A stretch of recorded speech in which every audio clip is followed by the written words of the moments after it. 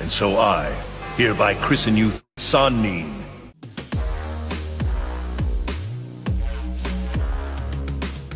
What's going on, guys? LoganJYA, DRYTRON here, welcome me in congratulating our friend Oscar on such a phenomenal performance. This is one of the greatest DRYTRON duelists you're ever going to see, and he is dropping bits of knowledge all throughout this interview. So be sure to watch to the end, and let me know what you think in the comments down below. So I'm playing YuGiOh since 2021.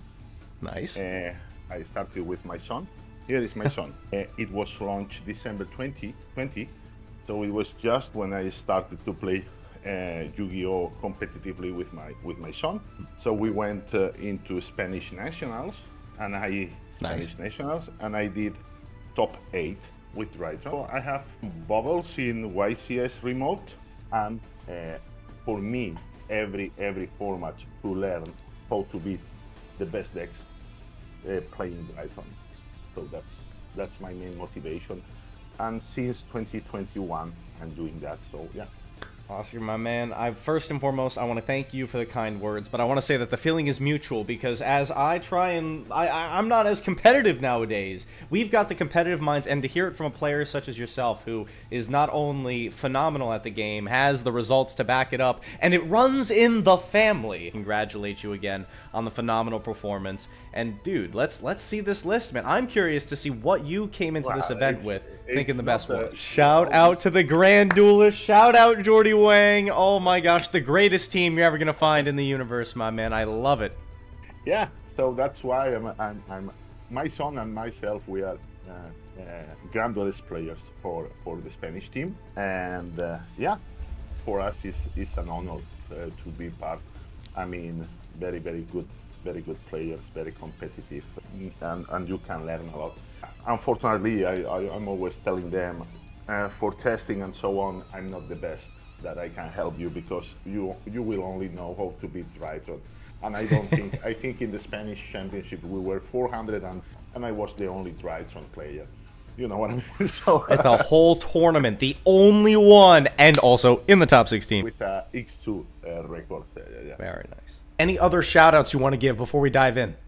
Yeah, I think to the Spanish community, I mean, I have very good friends here, especially I want to congratulate Ruben Lima, who is my friend, and we travel together and we stay in the same house, for making a champion in a Spanish national with Virtual World. I think if making top 16 with DRYTRON is difficult, win the championship with Virtual World is very. That's pretty tough too. That's pretty tough too. It's pretty tough.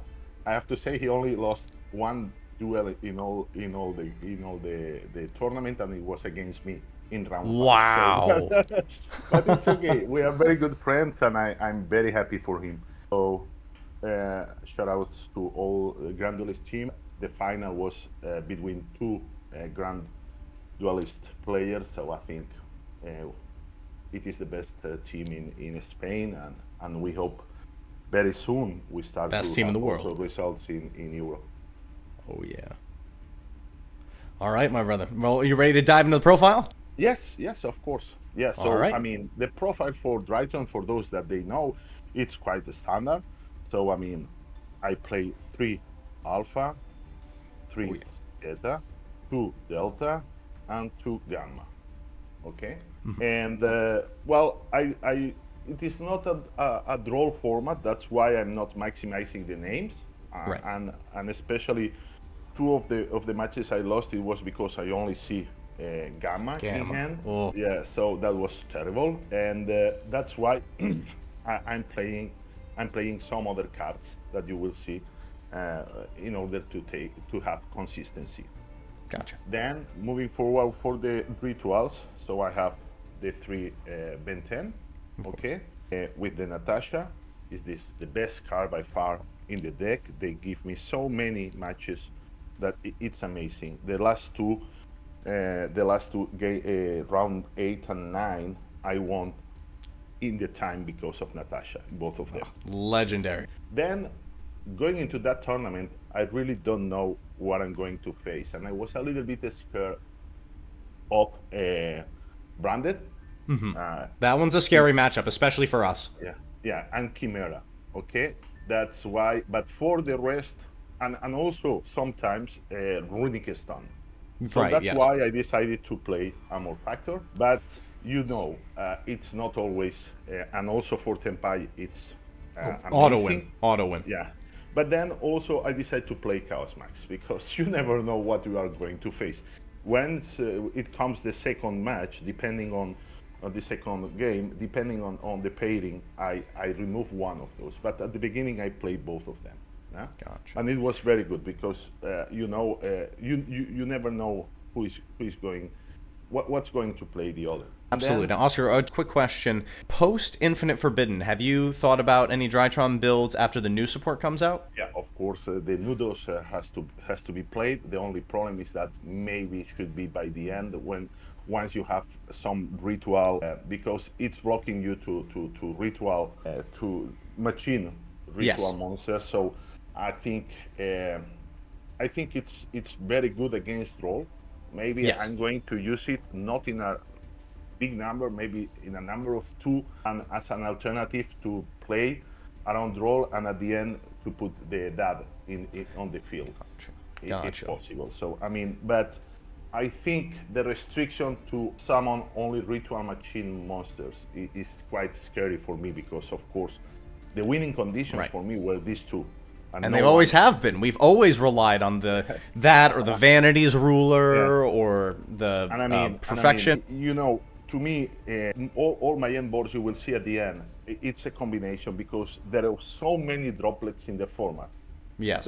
That this one with Dynamondo is not a guarantee, and then also you have impermanent, because the end board for, especially the end board for Snake Eyes, enemy controller is very common, and so on. So only Vanity's Ruler is not giving to you absolutely anything.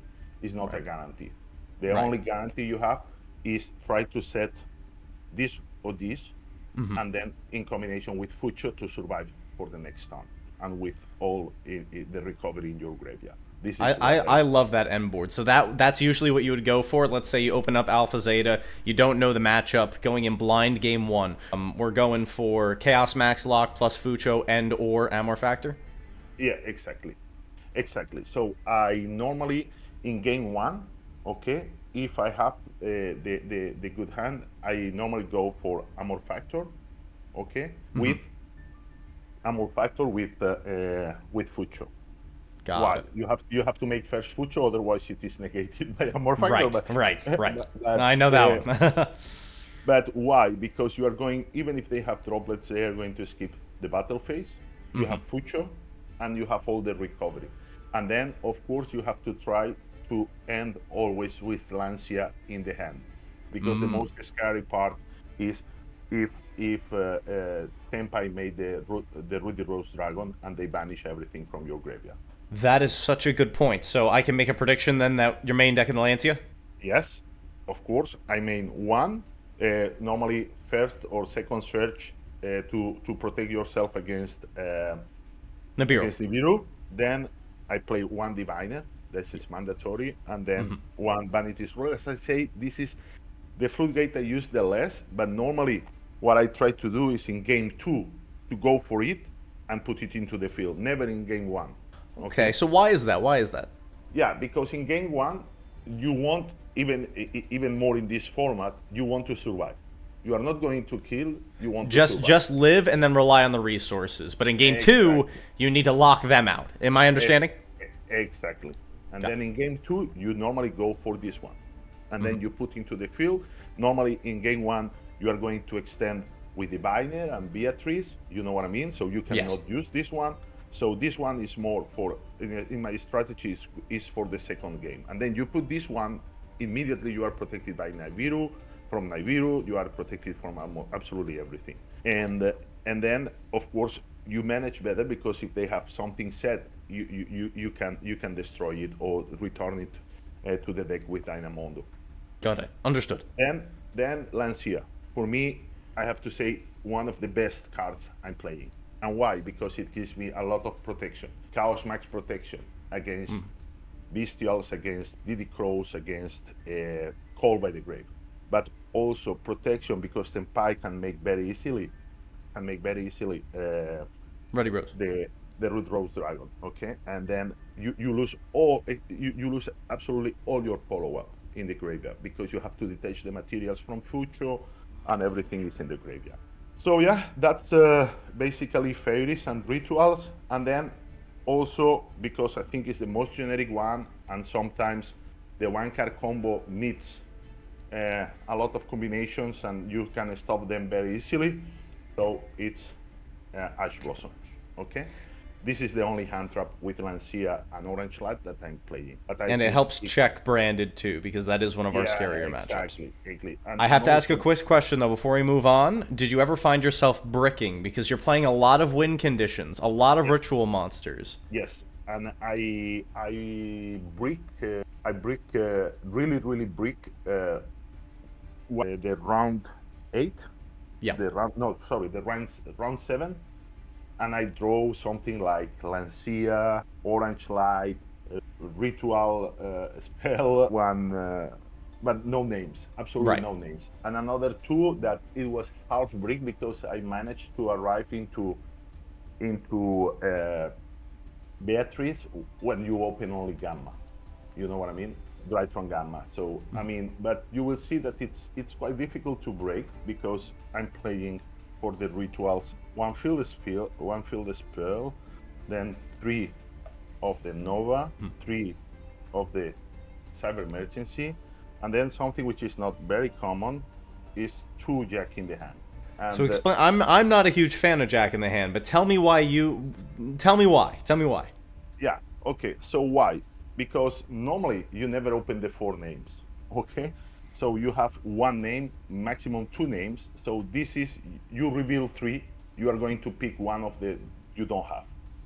Then it's in order to avoid open multiple copies of names. I say in a draw format, I normally play this ratio. Okay, and 2 more names, but always 3, in order trying to not draw too many copies of the same, because it's hard ones per turn, all of them. Right. So at this point, for me, Jack in the Hand is always good, especially because many times you draw 2 Cyber Emergency or 2 Nova, and that's dead in your brick. hand. Yeah. So that's why I play normally this ratio, but with no draw format, I play this one, because and only 2 Gamma and 2 Delta, because like this, I have much more options to see. You can see it's 10 cards, 10 names, plus 10 other names is 20 cards. 20. I might be getting ahead of us, but how do you feel about Prosperity? I cannot use Prosperity in my gameplay because, I mean, my extra deck is so tight, and you never know where you're going to, because, you know, for me, the best thing from DRYTRON is a kind of toolbox. You know the utility. Yeah, it's agility, so you can use as much as you want. I have to say that the ban of Linkuriboh has much more impact than you think about, because it's really tough. But for the rest, I think you need all of them. So I mean, it's good, it's consistency, but then it's in conflict with Delta. It's I really don't like, and at the end, you never know what are you going to banish. You banish Zeus, you banish Borusor, what you are going to banish. You never know, because the best thing from DRYTRON to me is the grind game. You can stay playing against Runic, against everyone. Because it goes on forever. It goes on forever. Yeah, exactly. So that's why at the end, it was in round 9, I think it was, I finished my extra deck with only 3 cards against a Snake Eyes Tempai deck. Wow. So I mean, it was so grindy that that was first game. Then I lost the second game, and the third game I won with Natasha. But we can talk a little bit more about the matchups after that. So then this is why I have 10 cards. For me is perfect consistency with the 10 names. It's a 41 build card, and then I have ritual spell. I cut just to one. one. Yeah, only one. Only one preparation of rites. I think this is more intense in hand, but I have already, as you say, enough rituals, and I don't want to use it. So then here I have Foolish Burial, which is another name. If you have something else in your hand, sometimes if it is a top deck and you have nothing, you are dead anyway. So this is not my favorite card. Some builds I have cut off this one, but I mean, I think it's good to have it always. And sometimes it fills in for your Chaos Max, your Armor Factor. Yeah, exactly. Then I have mandatory Call by the Grave. Yep. Because Sacked by the Grave. Yeah. And then, I mean, especially because if I lose the die roll and I want to have at least the dream or the hope that my top deck is going to be huge and I'm going to defeat my opponent, that's why I'm playing these two and these two. Okay. Okay, so this is what we landed on. Double talent, double dark ruler. Tell me why. Yeah, exactly. So 3 talents I tested a lot. So first of all, you have to extend the number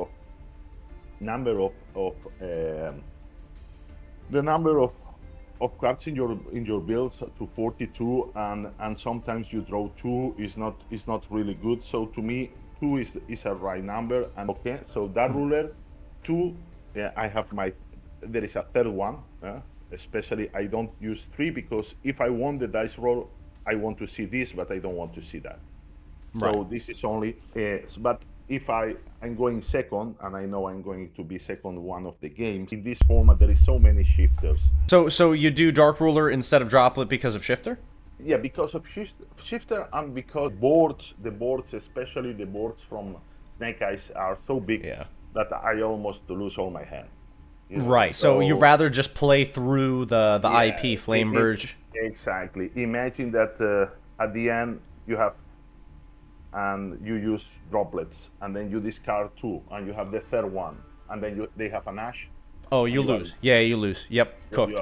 And at the end, if you kill them and you make, because my strategy is to make this one, then try to make a very fast Zeus, okay, depending on the interruptions, and then once you clean the board, maybe you try to set a Vanity Sphere. Yeah, and end on something that'll lock them out. Yes, exactly. Any one of your wing cons, just get one of them off. Yeah, exactly. And then that's why that ruler is very good. Even if you are on time, you have Natasha. So you yes. I won the last round, the round 9 against Voiceless Boys, and it was because of that, because they had all the setup. I made that ruler. Okay, I killed and I was 2,000 points life less, something like that. And then I made Natasha, and I won. I used Natasha a couple of times, and that made me, even if it was the ruler, I know that I was not going to kill them, but I was going to win life. So I mean, that ruler is not a bad card, even at time for DRYTRON. To me, it was covering better, especially matches like the one of the most, and I didn't play against any. It was Melodious. I was really scared. Many colleagues from Grand Duelist were playing Melodious, and then I say, okay, what's the best board? Because they also play a lot of hand traps. It's the same and their interrupts are really strong against DRYTRON.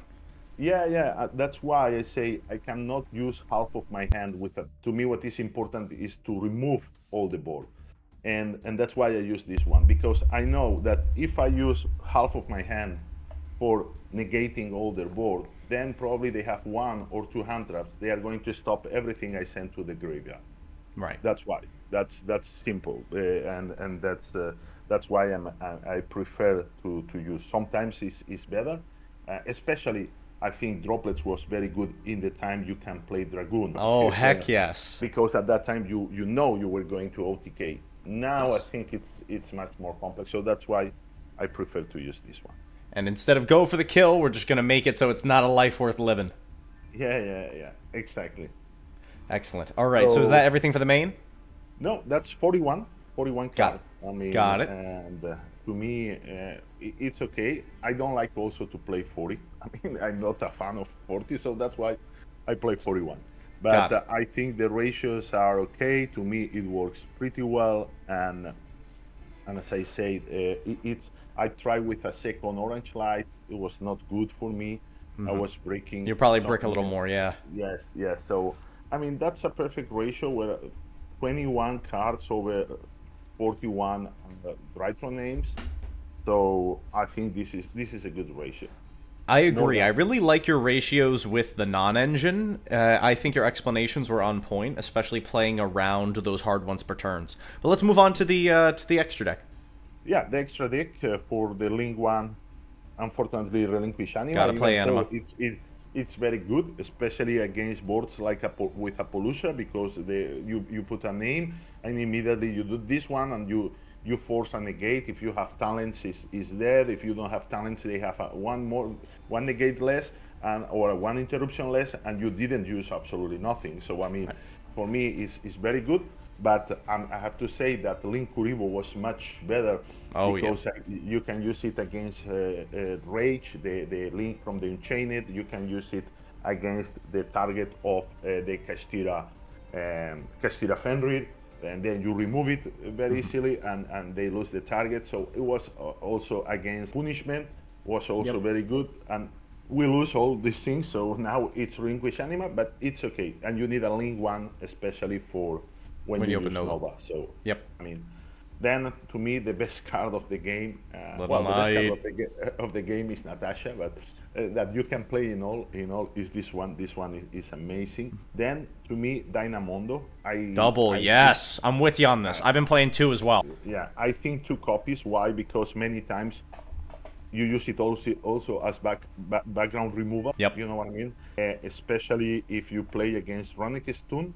This is very good because you have these 3 to interrupt them and remove what they put if it is not a skill drain. Okay, if it is skill drain, you need the Cosmic Cyclone. Yeah, you need the side deck. Yeah, then I think, well, the Killer for the OTK. The man. And then to me, one of the cards that I'm surprised because nobody is playing around, which is this Underworld. So, yeah, Underworld. Underworld Goddess. So many times, Tenpai players or some other players, Tenpai players especially, they put the spheres, okay, which is a Link 2, and then you start to 1, 2, 3. You don't show absolutely nothing, and then suddenly it goes this. They are completely, and then also for some SPs, you know, it's a Link 2, and you know you have 1 or you have 2 and bodies. Then you put the third one, which they say, okay, you sneak on into it many times. So then for the XYCs, I play 2. I think this is mandatory. Then I play 1 Beatrice. Normally it's 90% of my first hand, if I'm not interrupted, is in the combo, you know, with the Diviner. Then I think something for this format, especially because of Tenpai, but also because, as I said, I like that ruler and then go for game. And sometimes with Fucho only is not possible, so I play Little Dusk, Assembled Nightingale, to attack directly, and also it can win to you 1 turn, but especially because you can attack directly if they put all the monsters in attack position, and you can make a 4 material sales, which with Fucho you have to detach 2 materials in order to prevent it kill. Okay, and then Fucho. That's why I'm playing both of them, because both of them they are useful against Tenpai, but at the same time, this is for me better when you play against people that is putting everything in attack. And then of course for the Zeus owner and then 2 Diviner targets. You gotta play them. So I have a question real quick, because I see you're not playing, or choosing not to play IP or Apollousa. Is that because the main end board is always going to be either Amor Factor plus Fucho or Dynamondo with Chaos Maxing Ray plus Fucho? Exactly. So, I mean, you did something that you guaranteed to survive turn 1. I mean, and this is only Fucho. So you are going to use materials for Fucho. And then, as you said, I'm much more in favor of Amor Factor or the Chaos Max at the end of the turn, and I don't care, because if they have a droplet, they are going to kill you. You know what I mean? Yeah. So that's why I think your main target in a long tournament is this deck is so good in the grind game. You have all the resources in the graveyard. It's infinite resources. You are playing all the time. You can expand a lot. You have very good links. You have the goddess. You have for the OTK. You have to remove bodies in the. So the only thing you have to be concerned about if you go first is to survive. Right. And I think for that the end board in this format should be not so much ambitious, not trying to be an snake eye. You are not. You don't have so much resources and interruptions in your graveyard, so that can sustain you if you get droplet or. You just want to hit him with the auto win and guarantee that you stay alive. Even if your auto win also, fails, you've got all your follow-up to try and break it down. You are not going to be talent, because if you don't activate in the first, if you are negated in the first one, in the first movement, you are going to activate Dynamondo in draw phase. So this board is never going to be under talent. And trust, you can take trust, but you cannot use talents. You can put an impermanence, it's okay. So that ruler, it's okay. I have Fucho, so no problem on that. That's very smart. I didn't think about that. So you make your end board so it never plays into talents. A good idea. No. Yeah. Oh, if I have Ash, maybe I can, or Lancia, or no, Lancia is always in draw phase, so I mean I'm not going to I'm not going to use it in main phase for sure. Gotcha. Yeah. All right, let's check out the side, bring it to a close. Yeah. Then moving into side deck, I mean when I go second I need something else. So I think, as I said, a lot of one card combo, Melodious, Snake Eyes. Sometimes you impair an Ash and they pass turn. You know what I mean? So this is, to me, going second is mandatory. I prefer Ash going first, but I have to say then the other card is I remove the Ashes, because Ash is also good, because if you break or you are a lot interrupted, you can normal summon and with one DRYTRON to make this one. Okay? Yes, right. So, fallback plan. And I don't want to lose that, but going first, I think this deck should be much more protected. That's why I remove the Ashes and put these ones. They are not going to stop nothing, but I'm going first, so I don't want to stop it then. What I want is to be protected against Bestials, Crows, and so on. So Ash is out, and then I put this one, except if I'm playing against Labyrinth. If I'm playing against, exactly. So this is more protective, but I have to say this is going first. It's strange, but it's a going first. No. Definitely is going first card for DRYTRON. I agree. Yes. Then, I mean, because Tenpai, they are also branded and so on, so the the most broken, lingering effect we can put up. Exactly. Well, I mean, it's a more factor in trap card, you know, because right. True. is more or less same. So that's why I a little bit doubt. But you know, Tenpai has so many interruptions that many times you cannot set a board with Fucho because they interrupt you earlier than that. So that's why this is a guarantee when going first. If you draw, you know they are not going to kill. Okay. Then I have this one. I have a second Lancia, and you say why? It's searchable. But you know my third round was against Virtual Torso. Yeah.